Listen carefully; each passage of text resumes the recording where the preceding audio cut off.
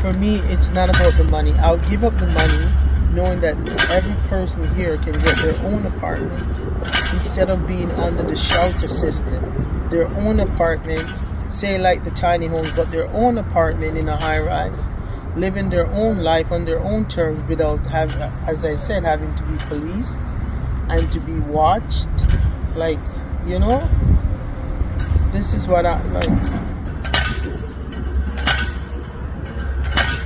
As I said, I saw for years people living on the street and who is not at the House of Friendship, and they keep bouncing from shelter to shelter. Why is that? Why is that? Why can't they have their own apartment? I don't understand. I want to know what's going on. Why can't they have their own place?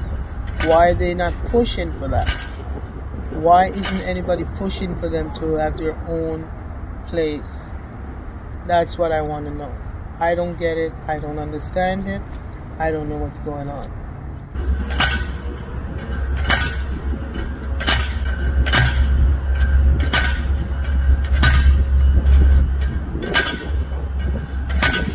Because I know these guys are capable of taking care of themselves. I know they are. I see it. They are and they can. And I know once they're here, they will come out, all of them here will come out shining.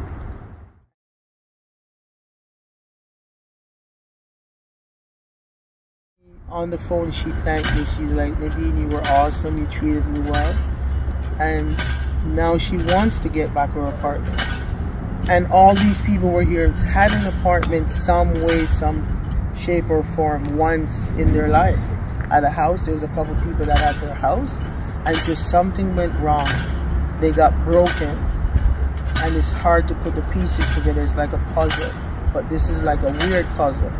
They have some puzzles that are hard to fit back together, and I'm trying to put the pieces back together so they can get their life back.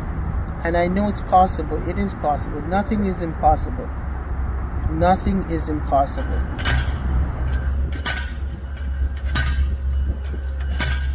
So when they were trying to push the people from downtown, they were pushing them out of the downtown. I found out after, I didn't know, but so people, this was in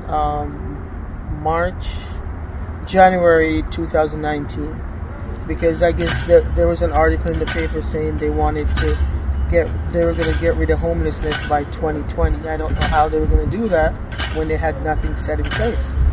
Nothing was set in place.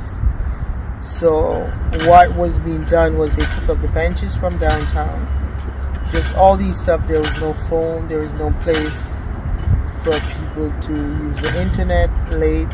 So my store was the spot where everybody came. And the one that I opened my door, there was about 30-40 people outside, homeless people. And I was like, what? What's going on? And the one guy said to me, Nadine, they're pushing us out of downtown. And he said it like that. I said, what? He's like, yeah, they're pushing us way from the top all the way down. This is our last stop. And he said it exactly like that. This is our last place that we can go to and be welcome. Because all our places that we were welcome were pushed out. Pushed out.